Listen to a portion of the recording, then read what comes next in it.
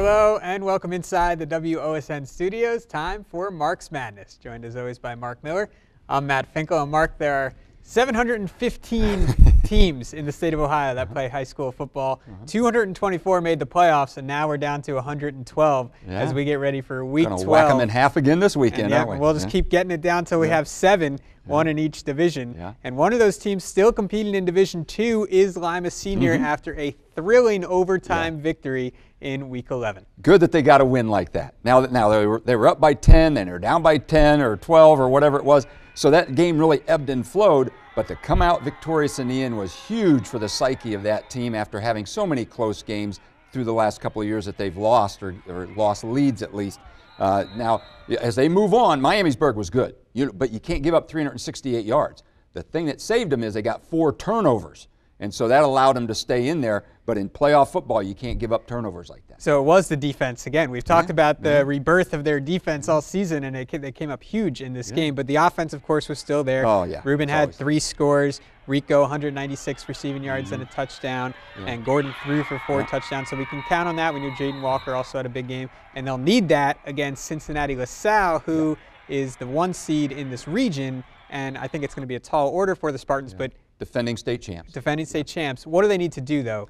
Well, I think they need to cut down on penalties. They had over 100 yards in penalties in that game against Miamisburg, too. So they kept trying to shoot themselves in the foot, but they bailed themselves out with turnovers and great athletic play. But they have, and certainly turnovers. You got to get turnovers. You can't give them up. Right. So if they do that, they've got the ability. They got the talent on both sides of the ball to play with LaSalle. I think it could be a heck of a game. It's going to be a great game. A lot of talent all over the field in this one. And when you go up against the defending state champs, I mean, that's all you could ask for in the playoffs, right? You're going against the guys who have the crown. You got to take it from them. That's right. It doesn't matter if you beat them in week 2 or the championship. You got to beat them somehow to get there. Well, very exciting for Lima Senior, Coach Fell, and the entire Spartan community. In Division 3, how about Wapakoneta over Belmont? 44-22. This game was interesting because Belmont has a very unique offense. Yeah, very tight. It's the wing tee, but it's very tight, and quarterback's almost like a magician. The fullback is really almost beside him, Tough to read because you don't see that stuff. Tough to practice it. And they've got some ability, too. They've got little guys, but they were very, very quick. And the one kid, the running back, Davion, Langford, I think his name was, or something like that, he had over 100 yards in the first 2 drives. Now, he gets hurt. Who knows what he could have done? Maybe not much more. They'd have caught on to it. Wapak's really good. But now going up against Mount Healthy is a good team, too. So you can't give up that many yards rushing. I'm sure both those teams, Lima Senior and Wapak, are saying, hey, defense, we got to batten down the hatches. We got to tighten it up. Offensively, they're both pretty good, and they scored enough points to win. Right. Their offenses kind of carried the load a bit while the defense caught up. Also in Region 10, Salina falls to Trotwood Madison 44-14. This was a game that I attended, and Trotwood got out to a fast start, 18-0. They're really good. They actually scored in like the first 13 seconds of the game. Salina rallied. They were down by 4. It was 18-14, and then the Rams pulled away. No quitting those Salina guys, and finishing at 7-4. Like all good teams, Trotwood Madison started fast and finished strong. Their first and fourth quarters, they outscored them 30-0 or something. But hey, Salina football's back. They've done a good job. They've won here 2 out of the last 3 years in big years. That's a great season for them, and to lose to Trotwood is not an embarrassment at all. That's a good program. First playoff appearance for Salina since the late 90s. I think it was 98. So good to see them back in the postseason. We know the community was very excited, and the guys played their hearts out on Friday night. How about in Division 4, a game you were at and called, and you saw on WOSN, I hope. OG over Indian Lake, 23-15. And there's a handful of teams this year that were making their first postseason appearance. I think Belmont against Wapak as well. That was their first. But how about the community support and the atmosphere at Indian Lake for this contest? This is their Lakers' first appearance. Yeah, well, you and Mark Shine and I talked about it in a press box. We were there 90 minutes before the game, and the Indian Lake side was packed. As soon as we pulled around the corner, we said, something's going on here. Did they have a chicken dinner before the game or something? No, the fans were just there early, and they were packed out, and they stayed all the way through. At the end of the game, they gave a standing ovation, and not a stand-up one of these deals. They clapped in unison for about 5 minutes. It was unbelievable. And then they went down and waited for the team to come off the field, and several of the players, when the coach got done talking, went out onto the field. They really appreciated the effort. And, Coach Coburn had told us earlier in the week that he had some really classy kids on that team. And I think the community just rallied around those guys and appreciated them. And it was just, that's what high school football is. I was just going to say. They lost. And that's still what high school football is all about. That's exactly what all of high school sports is all about. When you can bring a community together like that and see the fan support was just outstanding. We can't say enough about it. And OG packed their side too. Oh, I'm not slighting OG, but it was just because of the home crowd and the steak sandwiches were really good. And of course, we knew Mark Sean was going to appreciate those. But the first game, so the outcome didn't go the way the Lakers planned for their first Week 11 appearance, but quite the environment there. And got to credit OG going into that environment. And Ken Schreiner knew it was going to be tough. Yes. You know, and so he prepped his guys, and I thought they played very poised. You know, they took care of the ball. They did a good job on offense, having a pretty good mix. You know, they're going to be a tough out. I mean, they've been in the playoffs every year, except for here and there. But they've got a tough one coming up. But, they do, and they've got good skill guys on offense. Unterbrink is, you feel very secure with him at the quarterback position. That's right. He doesn't make a lot of mistakes, and they've got some good wide receivers as well. And now they face Bishop Hartley, though. Yeah. And Aaron Matthews on Press Row a couple of weeks ago said that Bishop Hartley was the best team in the state, disregarding division, so which is a big statement. Yeah, but they're always good, and this year looks like maybe they're even better than usual. But, you know, anytime you play aggressive defense like OG does, you cause havoc on the line of scrimmage. And then if you just they've got that balanced offense. They can run, they can throw. They throw it a little more. Just take care of the ball. You know, they can stay in it. If you stay in it, you get a team into the fourth quarter, then they start to doubt, you start to believe, and who knows what can happen then. That will be one of our rebroadcast games this week. We'll get to our full rebroadcast schedule later in the show. Moving on to Division 5 now. Coldwater shuts out Bethel Tate 42-0. And if there was one thing we were sure of this week, I was pretty sure that Coldwater was going to get off to a fast start in Week 11. And they scored on their, I think it was their first play from scrimmage. Yeah. And, you know, we talked about this a little bit last week as well, but seeing these teams that get into the playoffs for the first time and how difficult it is to win, and we just so take for granted what Coldwater and Marion Local and these types of teams are able to accomplish. Yeah, they do it year after year, and you know, Coldwater never punted in this game. And they hold the opposing team to 142 yards. And they weren't an 8 seed. You know, these teams are all pretty good. And they got another shutout. You know, how many shutouts do they have this year? But they're really, really good, and it's just too bad for Bethel Tate that that's who they drew. You know, they probably thought, oh, good, we're drawing a 3 seed. Wrong. Yeah, you know, not in that region. Bad deal. Well, we'll try to put it into context for you as Coldwater makes a run. We're expecting them to go far again, but they do have to play CHCA this week, and that's a rematch from last year, and these two schools know each other well from baseball as well. So I know that Chip Otten is not going to look past Cincinnati Hills.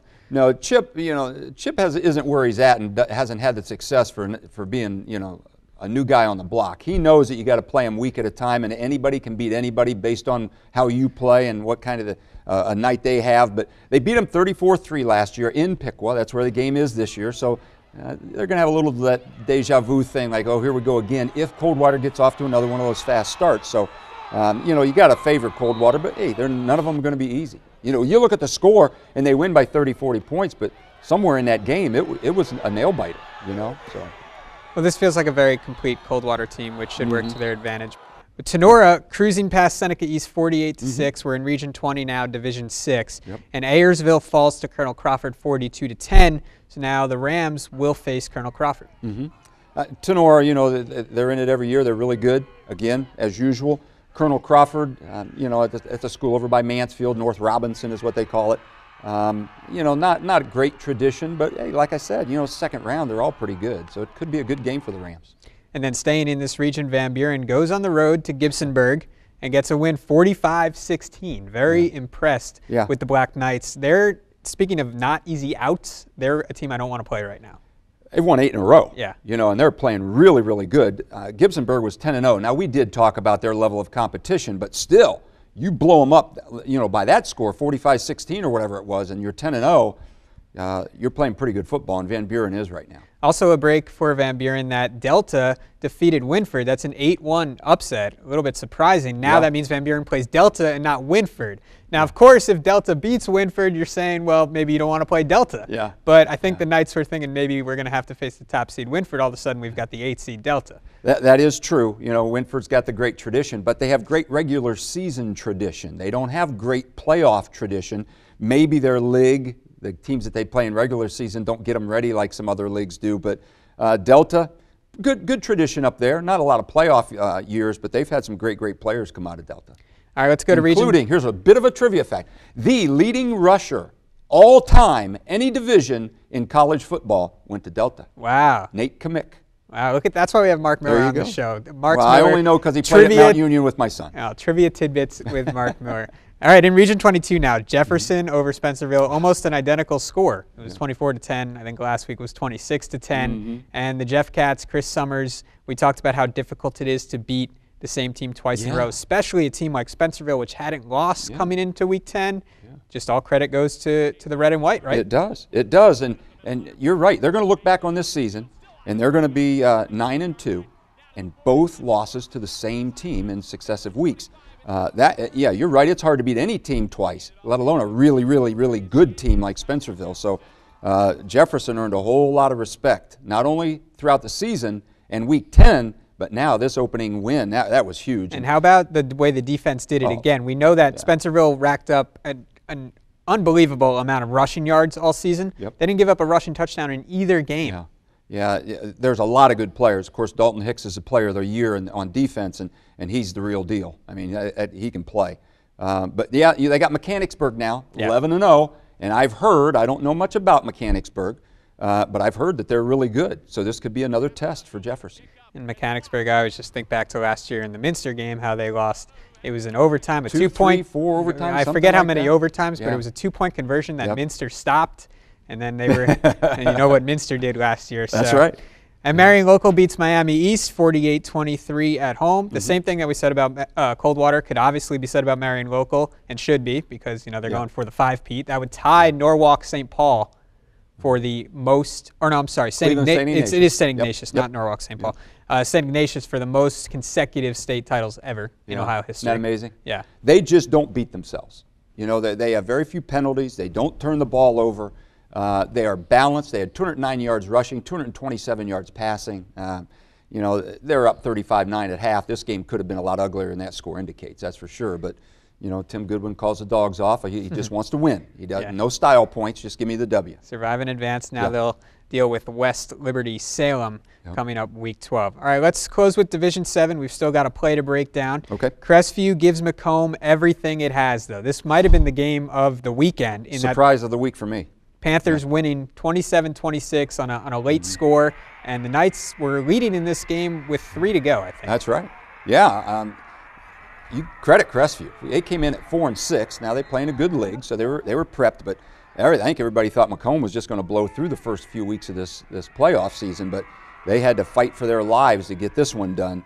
And they're good. But this is a wake-up call. The coach has their attention this week in practice. I'll guarantee that. It doesn't matter who they play. They're going to be ready. Well, Macomb now has Lipsick, who defeated Arlington, and let's take a look at a couple of plays from that game and show you what Lipsick did to knock off its BVC rival. All right, we're going to take a look at the very first score for Lipsick. Nate Breck, look at him bounce it outside, broke one tackle, broken arm tackle, got away from that one. This guy dives, breaks that one into the end zone, 38-yard touchdown on a great run. Take another look at it, trying to pin the line of scrimmage so he can bounce it, and now he's making a linebacker miss with a cutback, and he's going to use his speed now to outrun so they can only get arm tackles on him. They can't hit him in the front or along the side, and he gets it into the end zone.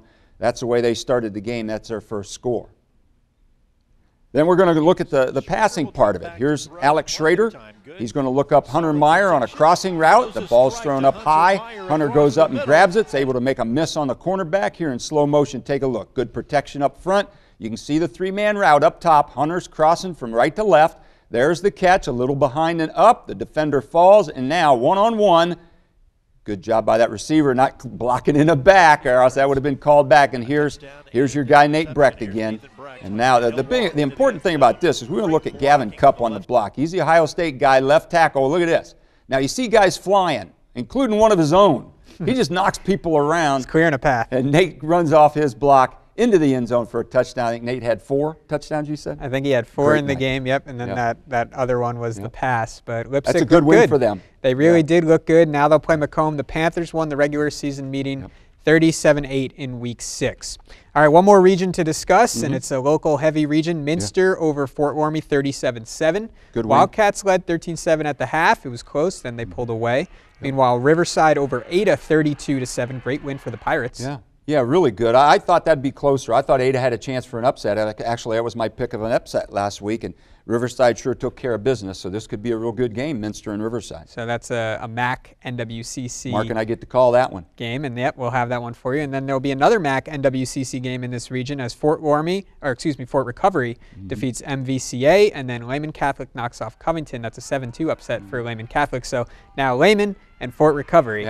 That should be a good one as well. It should be a real good one. And I wasn't at Fort Recovery last week, but I bet the atmosphere was similar to Indian Lake. First home game. Yeah, and they got the win, and it's crazy over there anyway. We were over there regular season, and it's live over there, man. They love their football team too, yeah.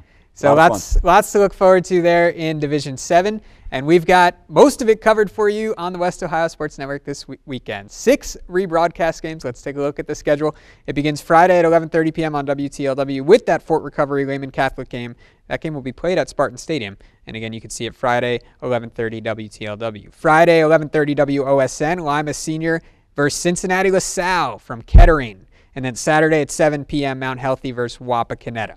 Then 3 more for you. Saturday, 9 p.m., Riverside versus Minster. That one's coming from Sydney Stadium. Saturday, 11:30 p.m., Jefferson versus Mechanicsburg, also from Sydney. And then Sunday, 9 p.m., OG versus Bishop Hartley. That one's out at Bell Fountain. Lots of rebroadcast games for you. Our local teams we're whittling them down, but great football and great action throughout Week 11. Looking forward to more of it in Week 12. That's going to do it for Mark's Madness. Thank you very much for joining us this week, and we'll see you next week.